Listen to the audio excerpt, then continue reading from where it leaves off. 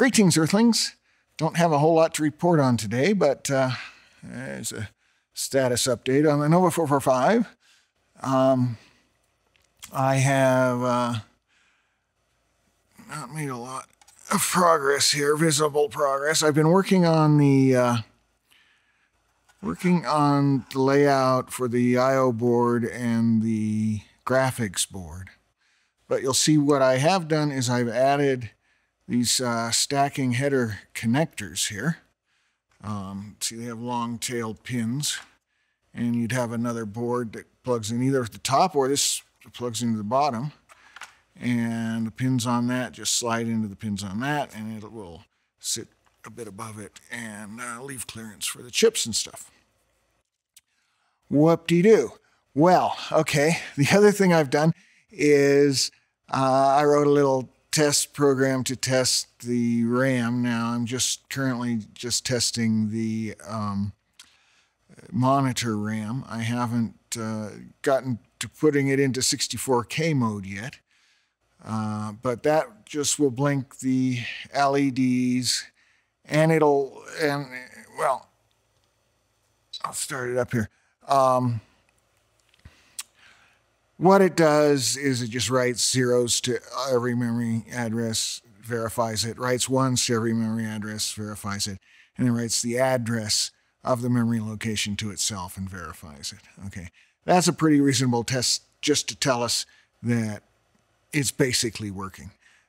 We don't need to do fancy moving zeros and ones and things like that because those would be useful to find if the chip itself has a problem that doesn't show up all the time.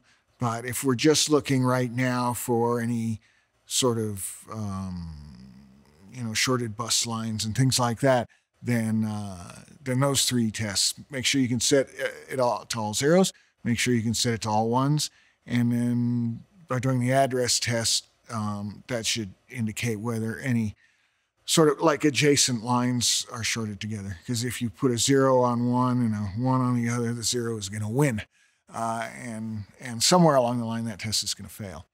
Okay, so it runs the tests continuously, and it'll blink the light when it's done. And then if it should fail, it will just stop and with the carry light on. Again, I've only got the one sort of output thing to let me know what's going on at this point. And as we can see, it's happily blinking away. Okay. The other thing is as I was going through with laying out the, I should say the schematic, and not yet the PC board, but the schematic for the I/O board. I have part of that done, but I was working on the disk drive, and then also the graphics board, which will be a separate board. What's going to happen, the graphics board is going to sit on top, and the I/O board is going to sit on the bottom. Anyway, so they're two separate boards. But I noticed one thing, and that is where I decode the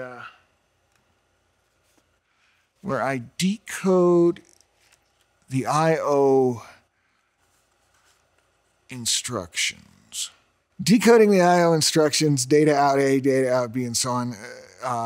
Again, the Nova has a separate I/O subsystem. It's not memory mapped.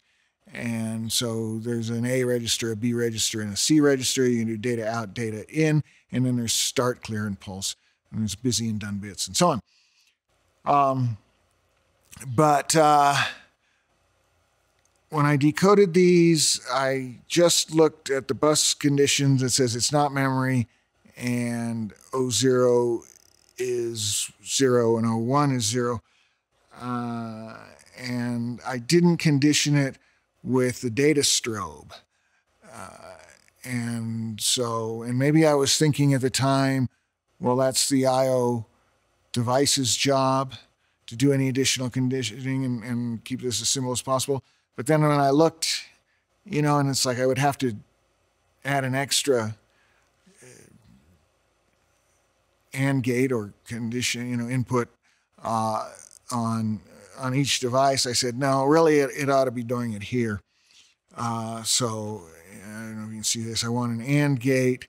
I have M bar, or not M, strobe D, and that's going to go to pin 6 of these.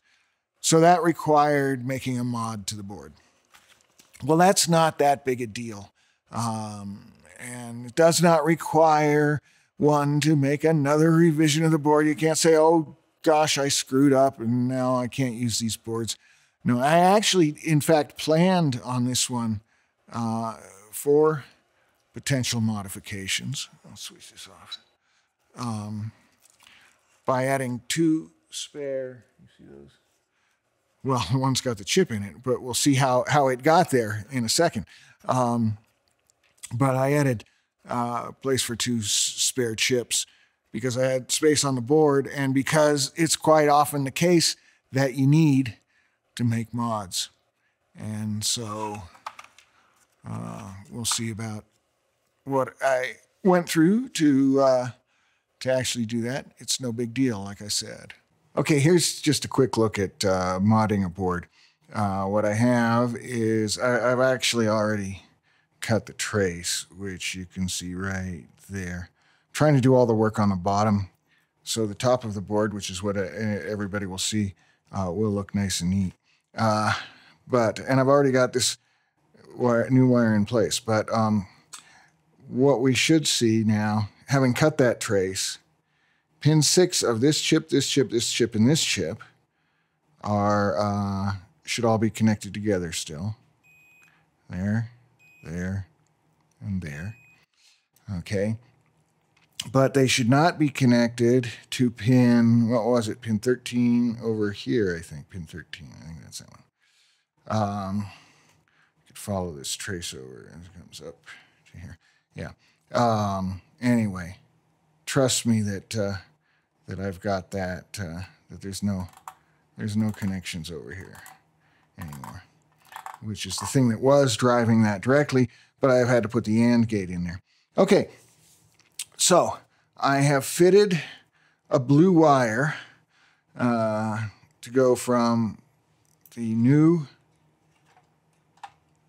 newly added socket here,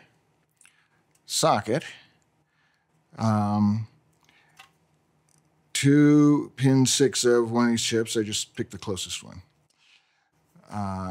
And then you can also see I allowed, when I added these spare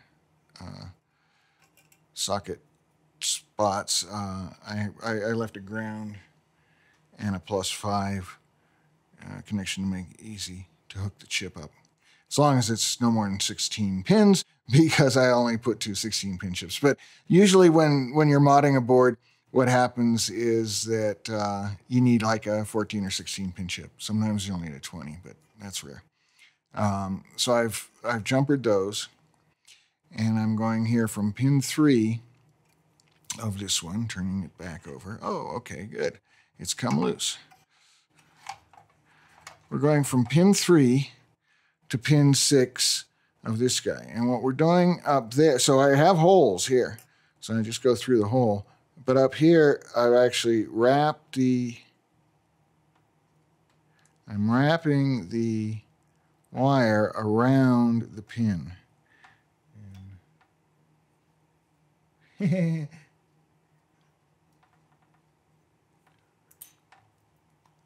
Oh, cutting the trace. I just used a Swiss Army knife and sort of scraped away at it until the copper was gone. I was looking for my tweezers. Oh, there. Okay.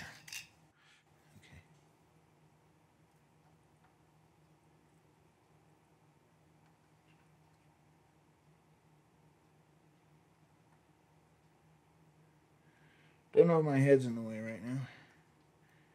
That'll just wrap around that pin. There you go. It's just wrapped around that pin, and then we'll hit it with the soldering iron. There's some solder. Here's my soldering iron.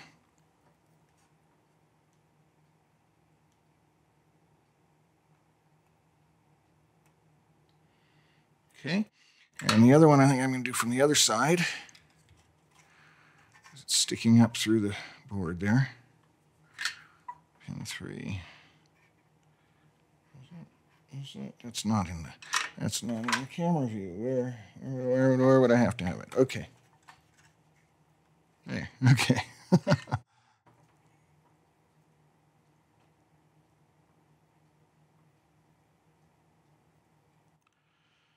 Something like that.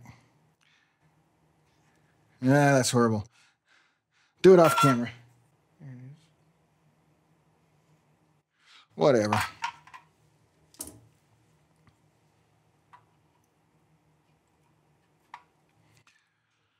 And then I have to do similar things for the inputs to that AND gate. So one is going to come from the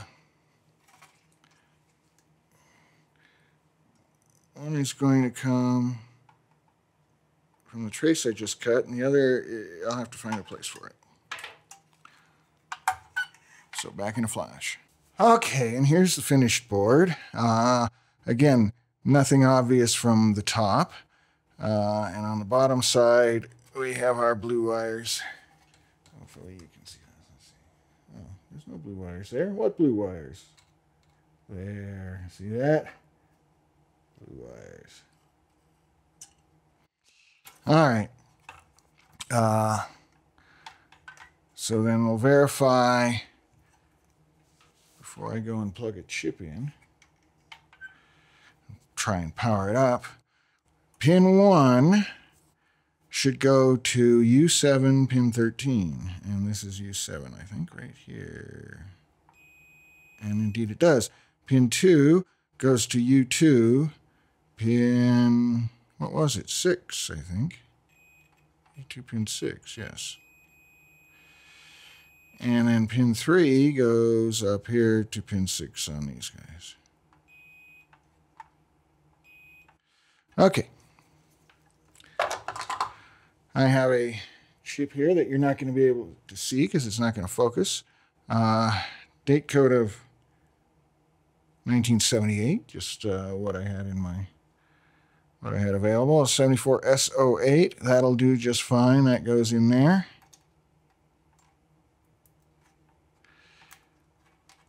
And our mod is complete. Okay, so that's the update for now. What I still have to do, well, I have to test the 64K mode, and then I'll test these RAMs. And I have to get those boards going. I think I will do the graphics board first, because it's almost done. The schematic is almost done for that. The I/O board, the disk drive emulator is just giving me headaches, so that's going to take longer. Again, I don't know what the lead time is on getting PC boards made, so it may be a while before I actually have a graphics board. But once I get the graphics board, I can actually make this thing play Taco Bot. And if you don't know what Taco Bot is, you've got to look back through the other videos. So it's my standard test program, shall we say, for any computer that I build.